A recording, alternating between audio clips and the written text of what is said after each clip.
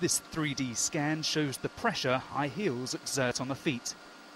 It shows how body weight is piled forward onto the sesamoids, the two P-shaped bones under the big toe. The images were produced by a 3D scanner made by US company Curvebeam. The machine is now being used at the Royal National Orthopaedic Hospital in North London. You can see the entire... And orthopaedic surgeon Andy Goldberg says it's transforming the way high heel-related problems are being diagnosed.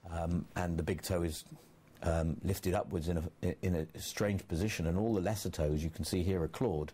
And in that sort of claw toe position, they stay for the duration that the person's in the high heels.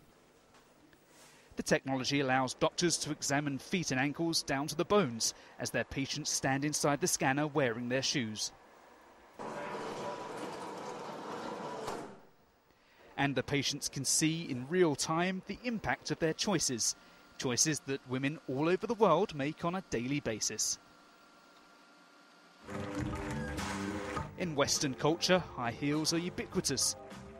No fashion show is complete without them, despite the occasional stumble. And even the Duchess of Cambridge courted controversy by playing hockey in them. But former dancer Karen Brown blames high heels for the foot and ankle pain she has endured for years. It's just the worst pain ever. Like when I'd come home and take the shoes off, I'd have to take paracetamol, ibuprofen, cocodamol, and just like keep my feet up because of the swelling. But yeah, that's what high heels does. But the 3D scanner gives Andy Goldberg hope for the future. He believes the technology could lead to the development of reasonably priced, customised footwear.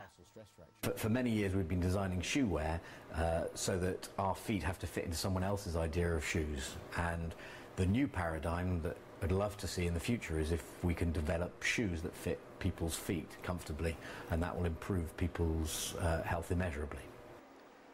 Goldberg acknowledges that such a development may be years away, but he says for health reasons it would be a step in the right direction.